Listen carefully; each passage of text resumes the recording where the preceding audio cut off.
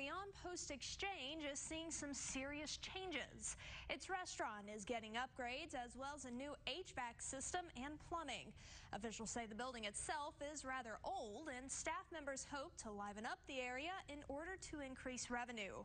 Manager Jessica Lynch says she's excited for these big changes that are on the way.